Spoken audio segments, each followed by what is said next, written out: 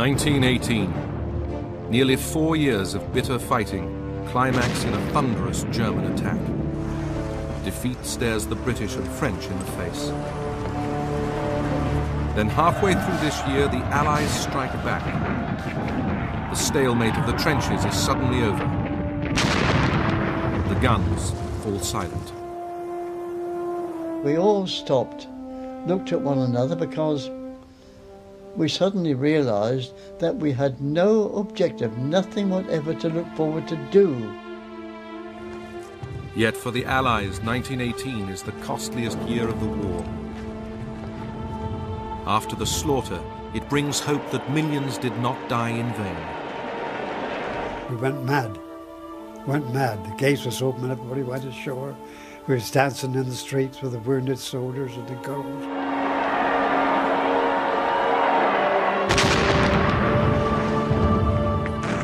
This is the story of the year that changed everything, seen now for the first time in color.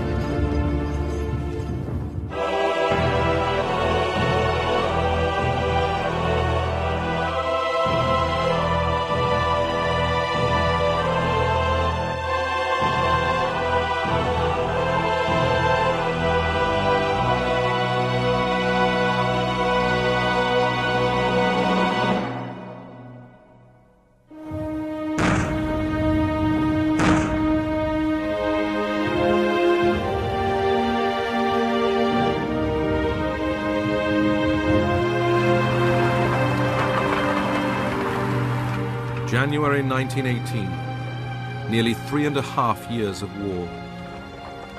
On the Western Front, the British had suffered 2 million casualties, dead, wounded, and taken prisoner. The French, 3 million. The French army was only just recovering from the mutinies of spring 1917. The British army was desperately tired. And all of the fighting had been over just a few miles of French and Belgian mud. The British Prime Minister David Lloyd George, believing that his generals had wasted lives at Passchendaele in late 1917, refused to send further reinforcements. At the front and at home, New Year's Day 1918 was bleak. When is this awful nightmare going to end? The country is getting tired out. People no longer talk of war. They are saturated with it. When are we again to lead our proper lives? Shall we ever do so again? But for Germany, New Year brought the chance to win the war. The German army were at last in a position to launch one final major offensive. The Russians had sued for peace and were no longer in the war, which enabled the Germans to release thousands of men to come back across to the Western Front, ready for their big offensive. The German commander on the Western Front, General Erich von Ludendorff, prepared for battle. The attack in the West would be one of the most difficult operations in history, I was perfectly sure. And I did not hide the fact. The German nation too would have to give all it had. On March the 21st, 1918, the German army attacked along a 64-mile front.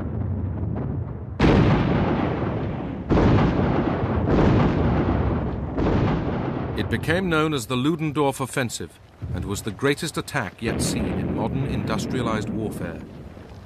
6,500 guns and 3,500 trench mortars fired almost simultaneously along the front.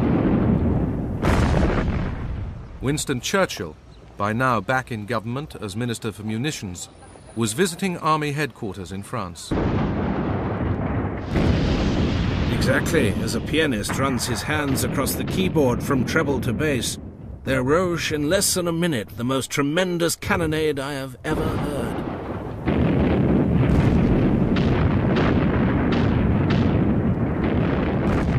After the artillery bombardment, German stormtroopers leapt into action.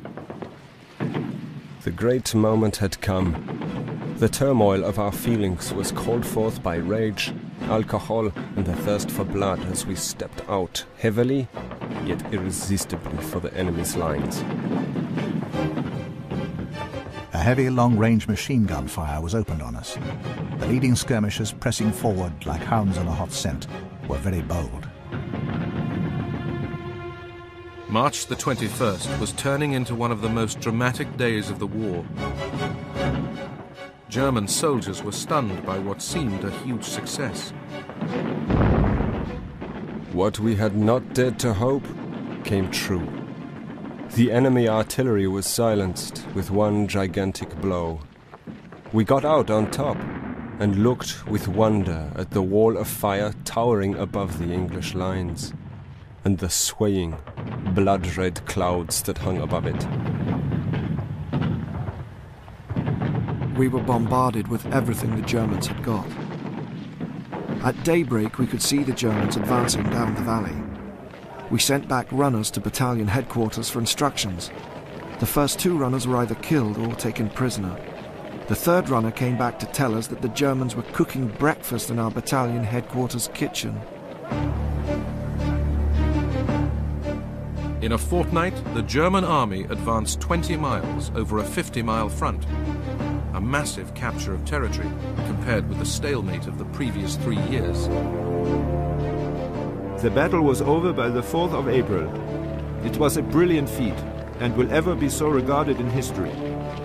What the English and French had not succeeded in doing, we had accomplished, and that in the 4th year of war.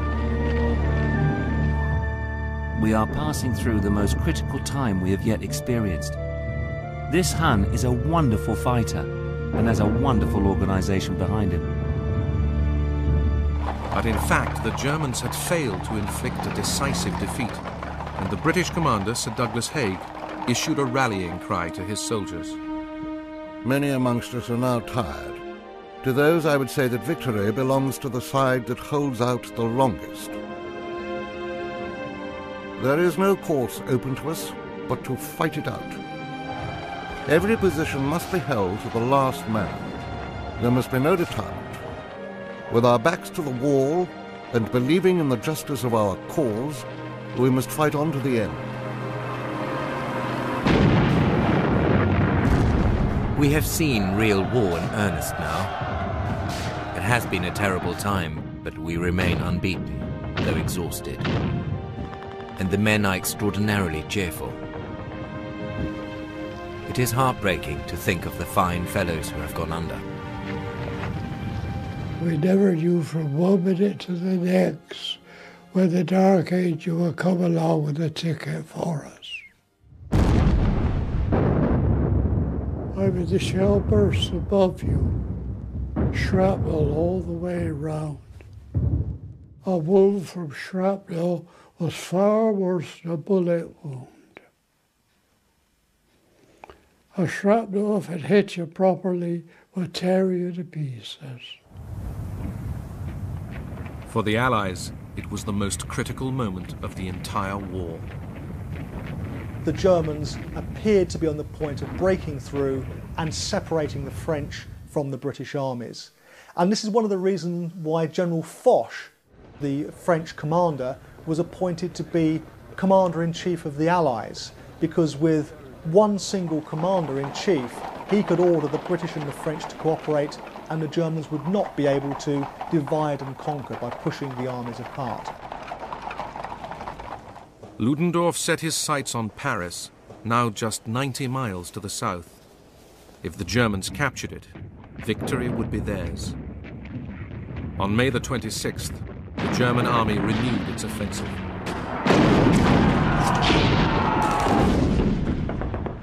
Fritz put down a barrage like nothing I'd heard before.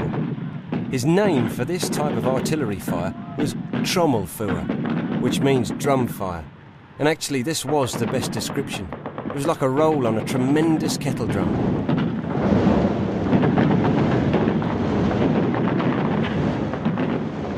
In 4 days, the Germans advanced 30 miles and reached the River Marne.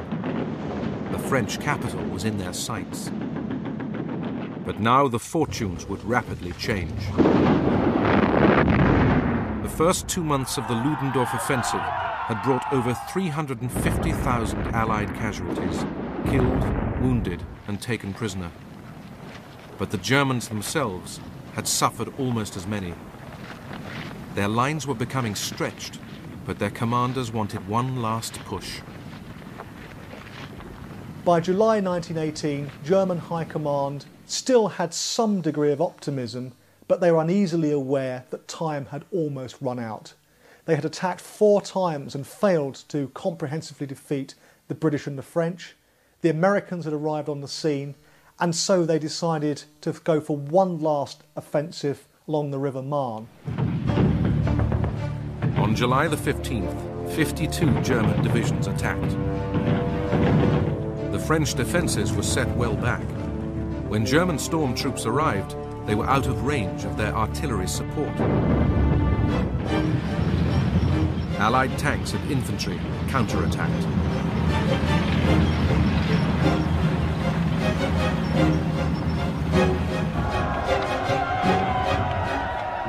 The Germans really had finally run out of steam. Their huge offensives had made a desperate attempt to finally bring the war to an early close. And in some ways they'd come quite near to doing that, but then gradually, by continually bashing away at different parts of the line, actually in the end they'd pretty much drawn their army to a standstill, and there was nothing more to give.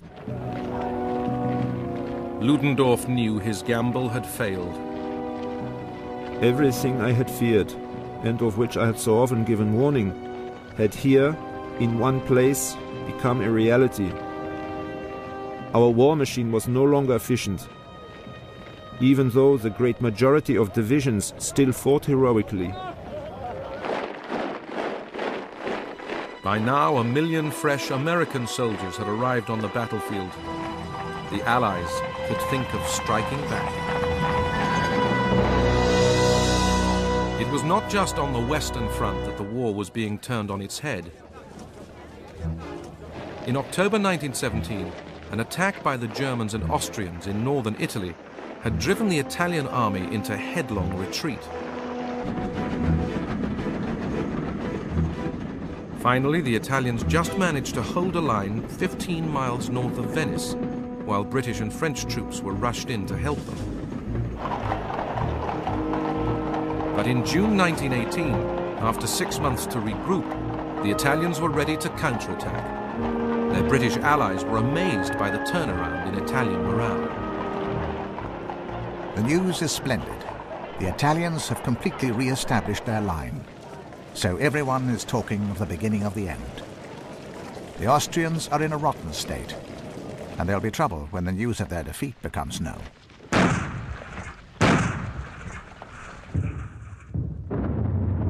Then we all knew that Italy had been saved, and we rejoiced together. But we did not know that Austria-Hungary had no less surely been doomed, and must now disappear from the category of great powers. But it was back on the Western Front that the war had to be finally won.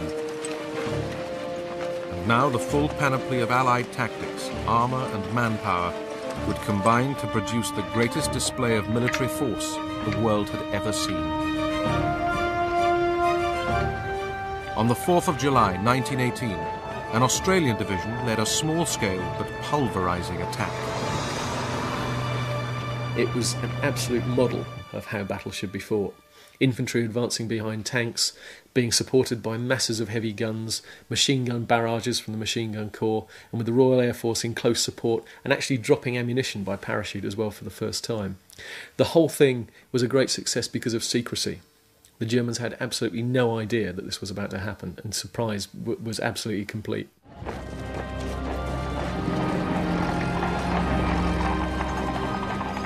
Learning from the Australian success, British and French commanders now planned a similar attack, but on the grand scale. Spearheaded by 530 British and 70 French tanks, the Allies concentrated a huge force near the town of Amiens. On August the 8th, at 4 a.m., hidden in a mist which continued to shroud the preparations of the preceding night, our artillery opened an intense fire which demolished the enemy's batteries.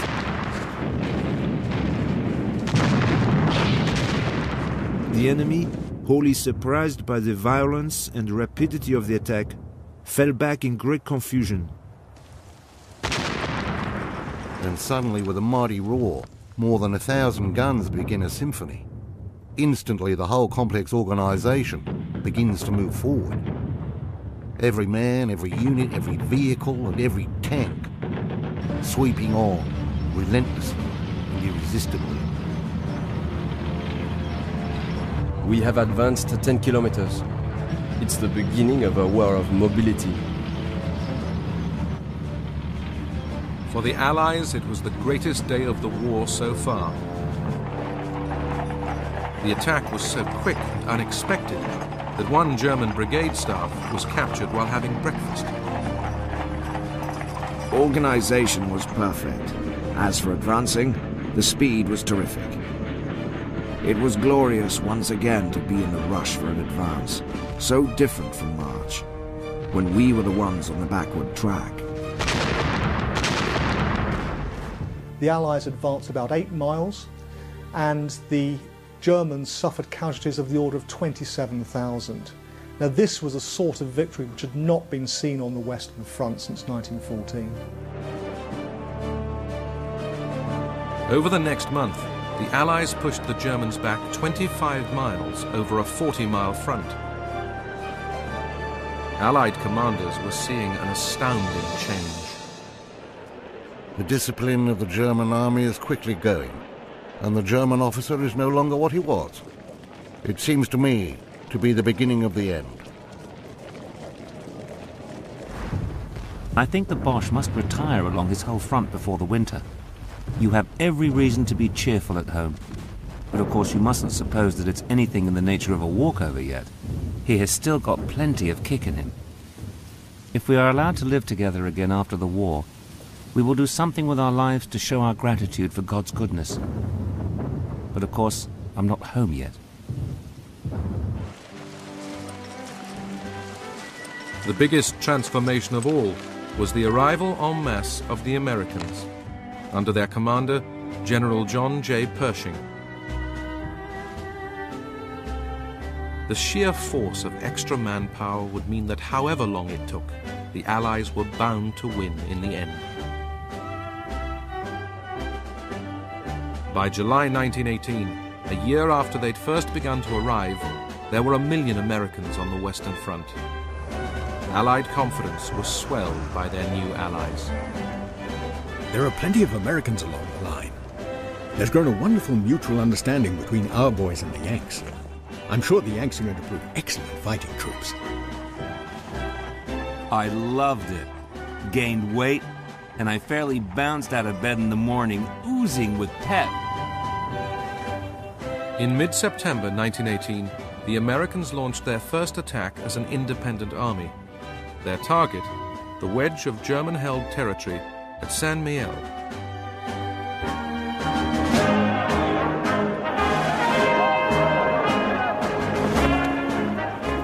It was a triumph. Pershing was jubilant. Saint-Mihiel probably did more than any single operation of the war to encourage the tired Allies. A few days after Saint-Mihiel, an American force joined the British and French for a major attack on the German army's key defensive rear position, the Hindenburg Line.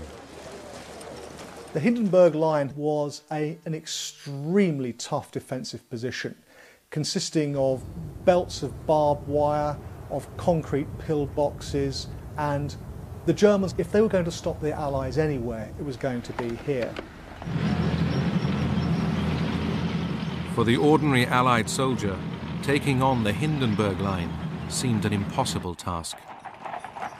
We had attacked it the year before without any success.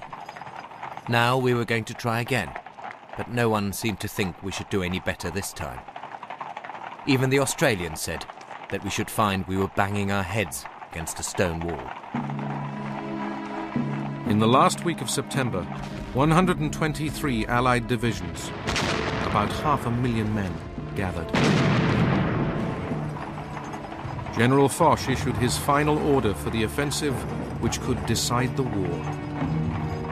The nature and importance of this operation requires that all its early gains be followed up without the slightest delay. The rupture of the line of resistance must be exploited with no interruption to as great a depth as possible.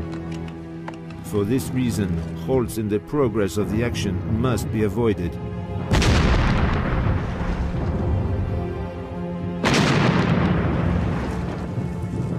The trench stalemate was becoming a thing of the past.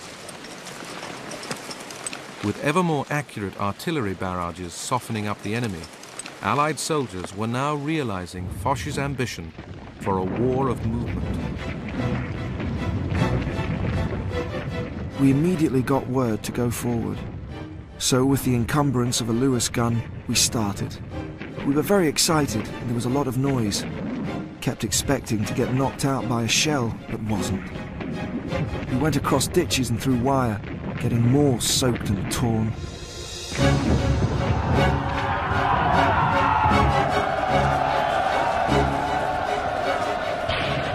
We surge forward. Scarcely have men gone 100 meters when machine gun fire sweeps the plain. Bullets whistle everywhere. We manage to advance nevertheless.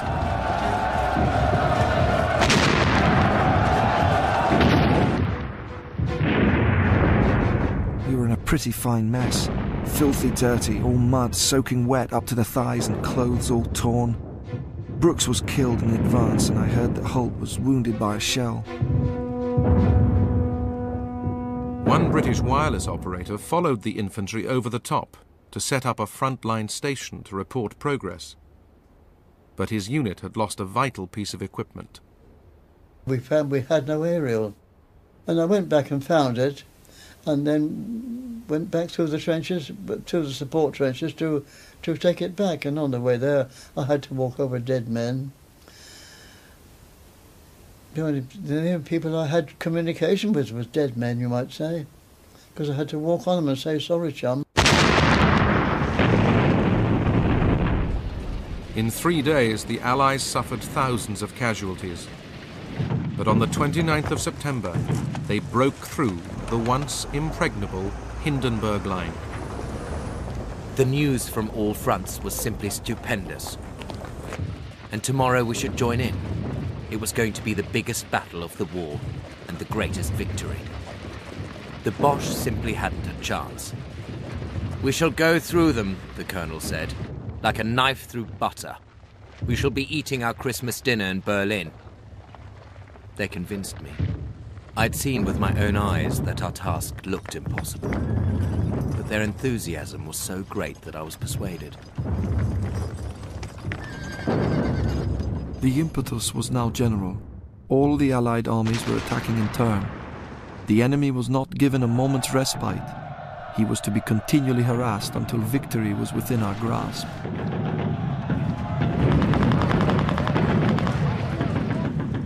The breaking of the Hindenburg Line was a huge psychological blow to the German army. Ludendorff, its most aggressive commander, decided that while his soldiers still retained some fighting ability, an armistice should be sought with the Allies. But for Ludendorff, it had to be an armistice which preserved German pride and territory. Back in January, President Wilson of America had proposed a 14-point plan for a peace that would be honorable to all sides. Allied leaders and commanders now gathered to discuss peace terms that could be offered to Germany. At the same time, Germany appealed directly to America.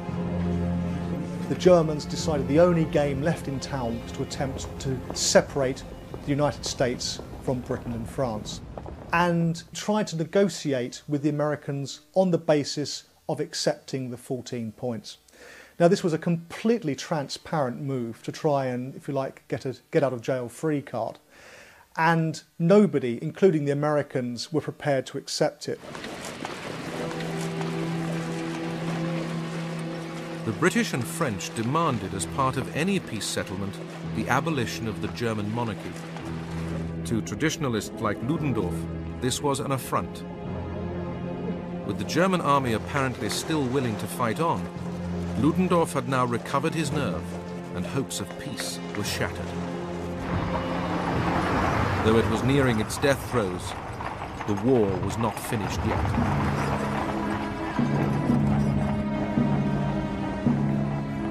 By mid-October 1918, a sense of doom had spread to the German home front. The Allied naval blockade had cut off most of Germany's food supply. Its ships were stuck in port. People were starving. In the field, rations were diminishing by the day. Despite General Ludendorff's determination to fight on, other German commanders knew the game was up. The morale of the troops has suffered seriously, and their power of resisting diminishes daily. They surrender in hordes whenever the enemy attacks. I do not believe there is any possibility of holding out over December. Ludendorff does not realize the whole seriousness of the situation. Whatever happens, we must obtain peace before the enemy breaks through into Germany. If he does, woe on us.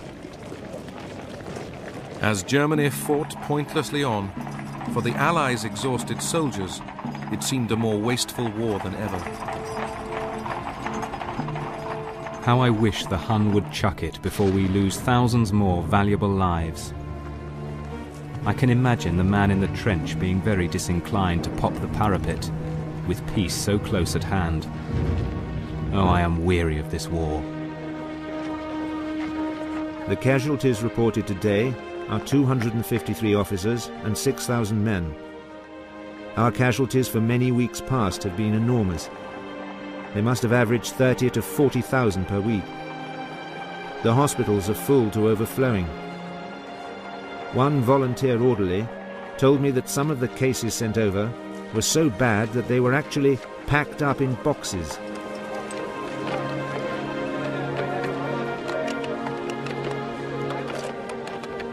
I think it is safe to say that it cannot be much longer.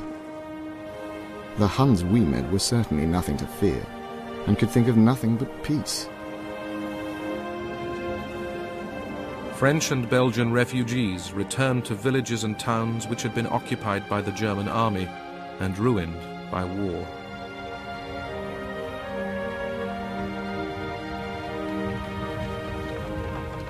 By early November, most German soldiers could clearly see the ruin within their own ranks. The German armies were in very bad shape. Every soldier and civilian was hungry. Losses in material could not be replaced, and the soldiers arriving at the front were too young, poorly trained and often unwilling to risk their necks because the war looked like a lost cause. Ludendorff still wanted to fight and called on German troops to reject all proposals for peace. But then came sudden collapse. On October the 26th, the Kaiser sacked Ludendorff for insubordination. 2 weeks later, the Kaiser himself abdicated and went into exile.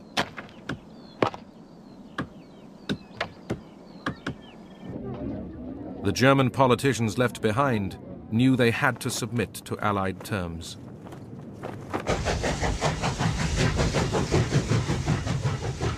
At 5 o'clock on the morning of November the 11th, an armistice was signed on a train in the French forest of Compiègne.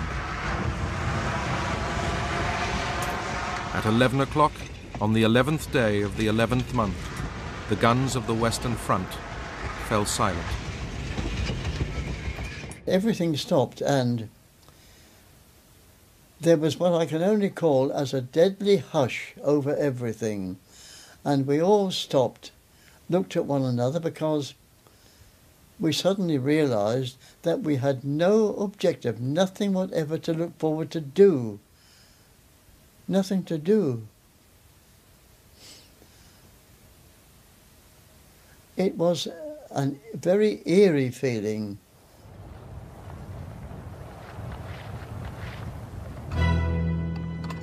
You have won the greatest battle in history and rescued the most sacred of all causes, the liberty of the world. You have full right to be proud, for you have crowned your standards with immortal glory and won the gratitude of posterity.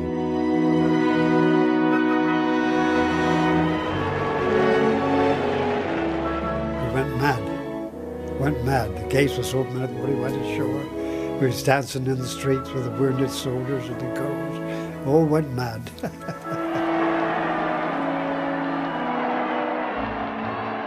I suppose it was the most remarkable day in the history of the world. The streets soon became so crowded that it was impossible to move. The crowds were cheering. Young girls were being carried on the shoulders of soldiers. Soldiers were being carried in the arms of civilians.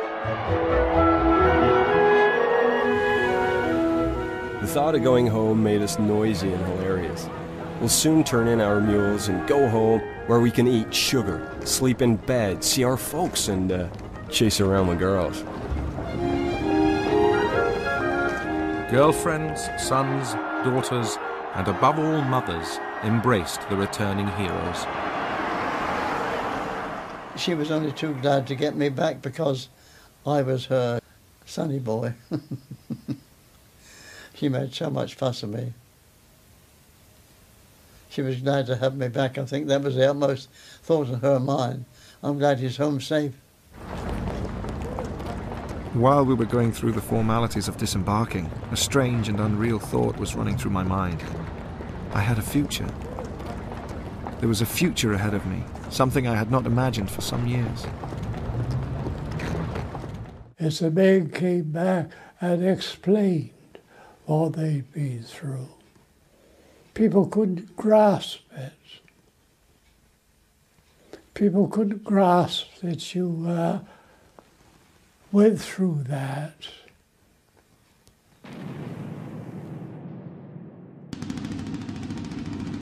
I came out of the army, and the more I thought about it, the more it came. Why should two civilizations go out and shoot one another? It's nothing but murder. If there was any God at all, why didn't he cut the Kaiser down? And why didn't they cut Hitler down? Not sacrifice all those lives.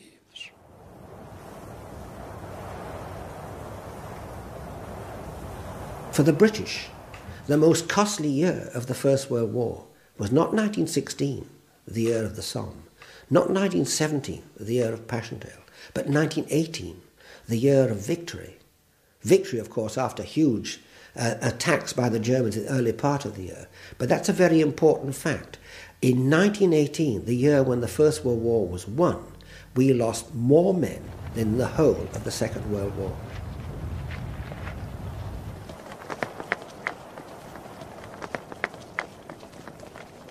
But for the moment there was only relief as French towns welcomed their liberators.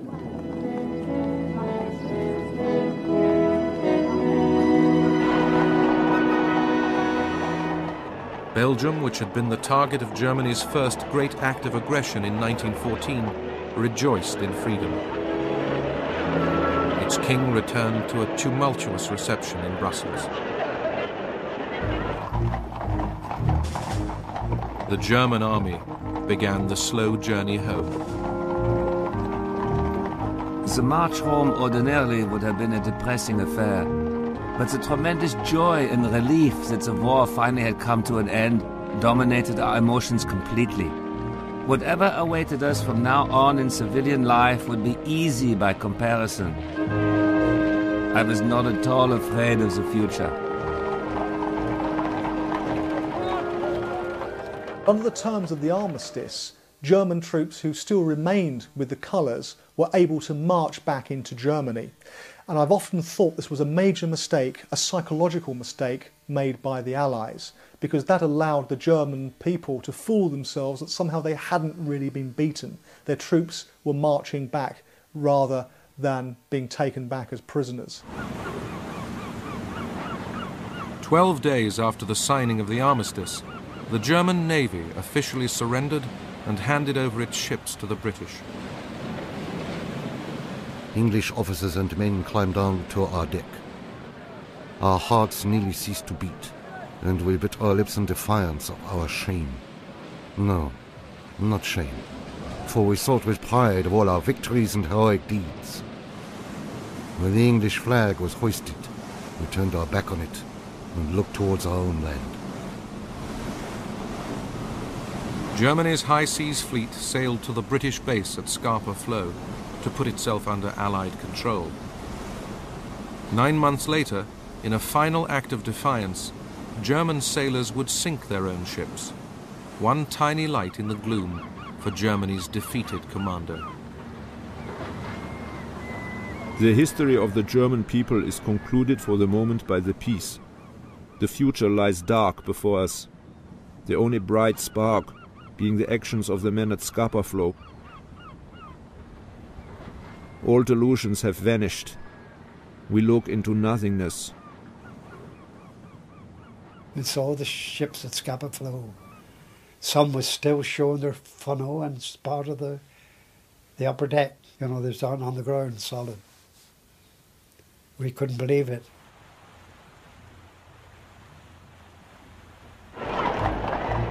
Allied troops crossed the German border to occupy the Rhineland. At last, the goal of our ambitions is reached. The Rhine, der Deutsche Rhein, is now guarded by British troops. Instead of the Kaiser eating his Christmas dinner in London, we shall be having ours in the heart of Germany.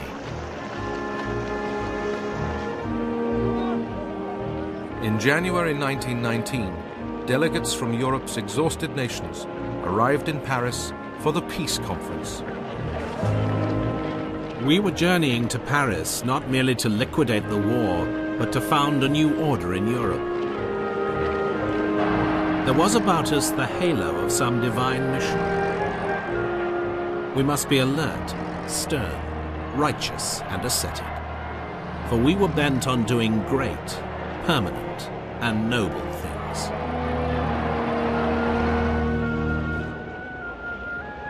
The British and French Prime Ministers, David Lloyd George and George Clemenceau, and America's President Wilson would decide Europe's future.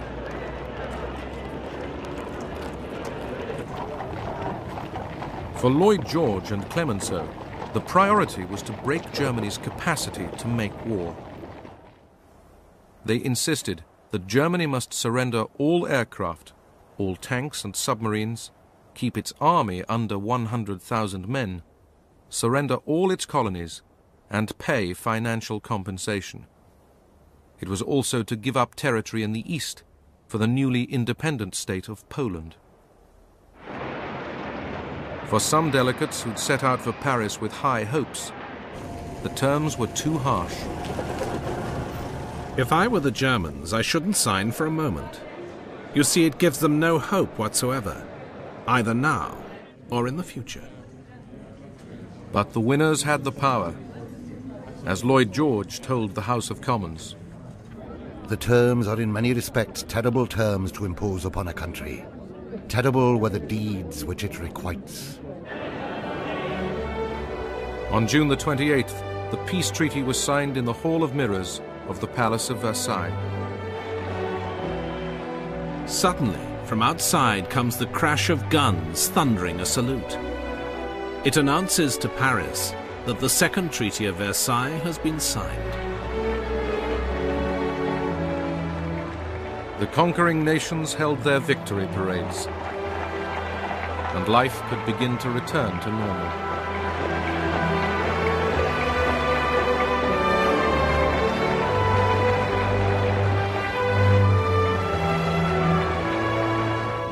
But President Wilson had a greater ambition. A new world which war would never again ravage. A world where order would be kept by a new international peacekeeper, the League of Nations.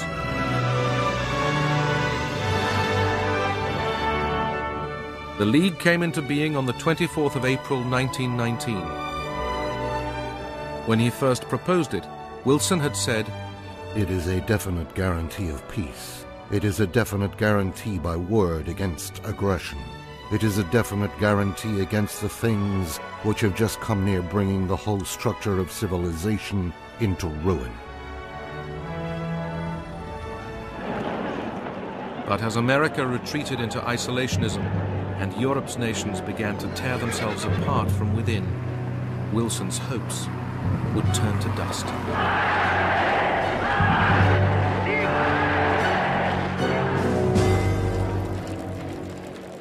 4 years of war had fueled new revolutionary ideas. Its outbreak was blamed on the old world order. Traditional political systems came under question. In London, there was a wave of industrial militancy, including strikes by soldiers who wanted to be demobilized. In the United States, an organization called the Industrial Workers of the World spread chaos on the streets. The wellspring of revolution was the Bolsheviks in Russia, but they were now under threat as the country degenerated into a bloody civil war. Without mercy, we kill our enemies in scores of hundreds. For the blood of Lenin, let there be floods of bourgeois blood. The Bolshevik Revolution had terrified people throughout Europe. Politicians were quick to exploit their fears. In Italy, Benito Mussolini promised what he called a third way, neither communist nor capitalist. His party was called the Fascisti. The new German Republic, consumed by the bitterness of defeat, was under siege from extremists of both left and right. In Germany there is civil war. The public monies are wasted and put to selfish uses. The people, sunk to the lowest depths, wallow unrestricted in the freedom of the revolution. Massacres on the streets became commonplace.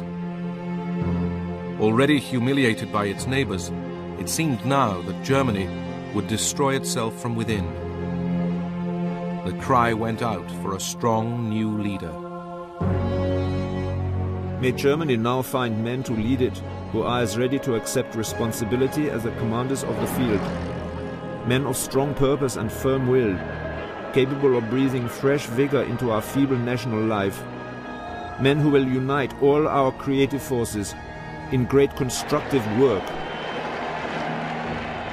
Ludendorff, the man who'd so nearly won the war for Germany, but ended up leading it to defeat, found his answer in the form of a young Austrian corporal, Adolf Hitler.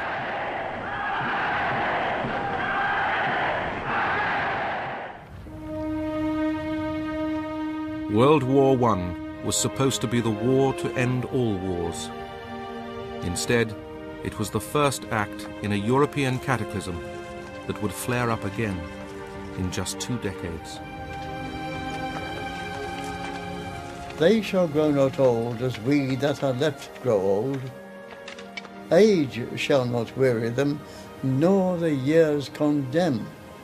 At the going down of the sun, and in the morning, we will remember them. We will have endured, and we will have suffered, and so many men will have been slaughtered, and their names are now at the Menin Gate, tens of thousands who have no known graves. And I very often wonder whether the sacrifices that we made are worthwhile. That is, have the years condemned us? Because there is still war, and still talk of war.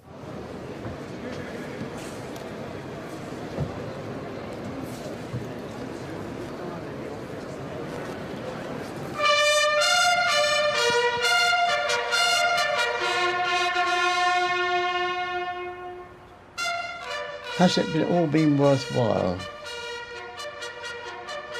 Yes, I think it would have been worthwhile, because I think that the consciousness of Europe anyway, and most of the world, has been aroused to the futility of war. And that is what I hope will eventually be the result of the 2 world wars. The First World War was certainly tragic, but it wasn't futile. In the First World War, the Allies achieved a great negative victory.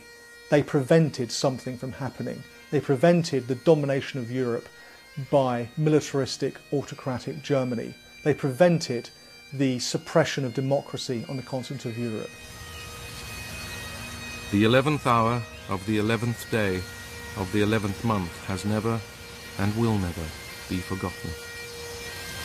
As distance fades the sharpness of memory, the final voices belong to the moment itself. This horrid, ghastly thing that we have lived with for 4 long years and more is past and done. There are to be no more brave lads butchered by the Huns, or poisoned with their gas, or to die of disease in the trenches. No more long casualty lists for dreading relations or friends to eagerly scan every morning. No more atrocities on land or sea. No more passenger ships to be torpedoed. No more air raids. All done with and gone now forever. It is at present unbelievable. It is too good to be true.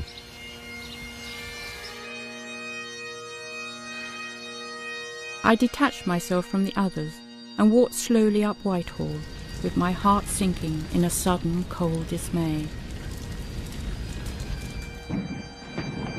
All those with whom I had really been intimate were gone. Not one remained to share with me the heights and the depths of my memories. As the years went by and youth departed, and remembrance grew dim, a deeper and ever deeper darkness would cover the young men who were once my contemporaries. The war was over, a new age was beginning, but the dead were dead and would never return.